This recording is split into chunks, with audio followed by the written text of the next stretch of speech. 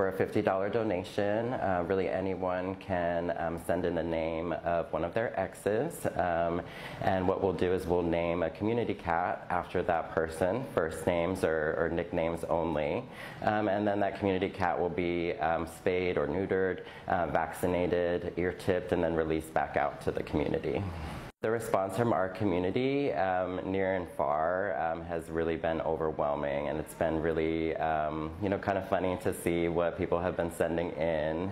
Looks like so far the most common names sent in are Jeff, Mike, Ian, and Tyler. So those are the four most common ex names sent in. I think my favorite is Gaslight Guy. That was a nickname for one of the cats.